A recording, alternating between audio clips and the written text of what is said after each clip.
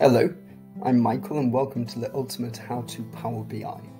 This is a beginner's course and we will go through all the steps to build your first Power BI report.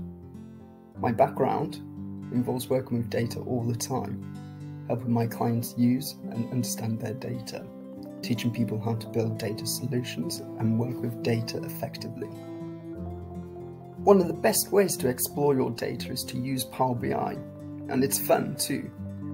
This tool includes so many features that it might seem a bit overwhelming at first, but the great part about Power BI is that it's easy for anyone to get started, regardless of your skill level with data and reporting.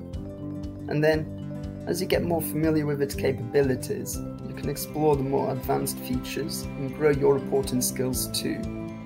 In this course, I'm going to assume that you've never used Power BI before and need an easy introduction to learn your way around the tool and see what its capabilities are.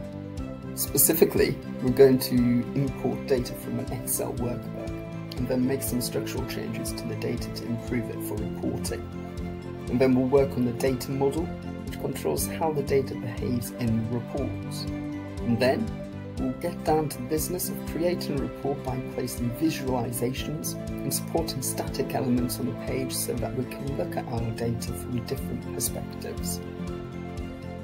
By the end of this course, you'll know how to get data into Power BI and how to use its most important reporting features so that you can build reports using your own data.